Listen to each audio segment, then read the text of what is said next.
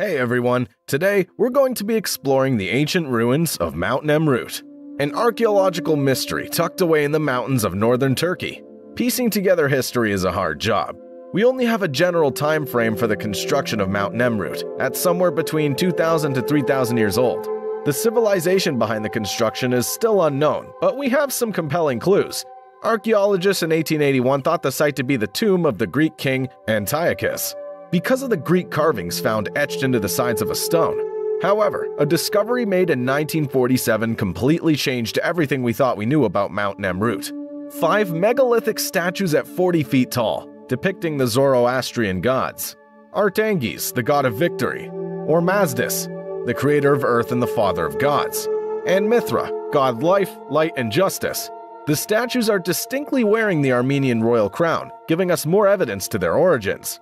The Armenian crown also appears on Roman coins as a symbol of the Armenian kingdom.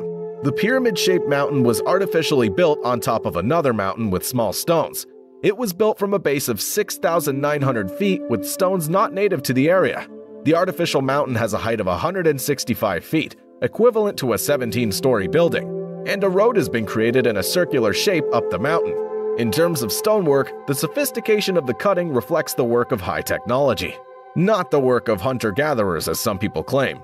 The accuracy and precision of the carvings is unlikely to be the work of chisels, but the possibility of high technology in ancient times is generally ignored and even ridiculed by archaeologists.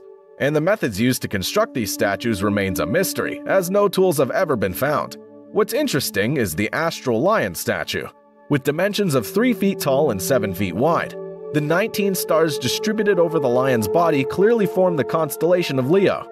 Astronomers were able to calculate the position of the stars from the statue to the position of the stars in roughly July 109 BC, making this statue the oldest evidence of a horoscope in the world depicting Leo. In 76 BC, this Armenian kingdom was invaded and decimated by the Romans. They destroyed statues and even went so far as to cut off the noses of their gods in an attempt to declare dominance.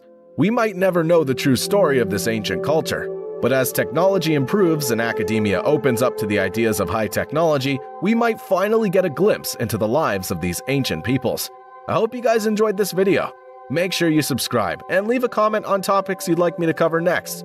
And I will see you guys in my next video. Peace!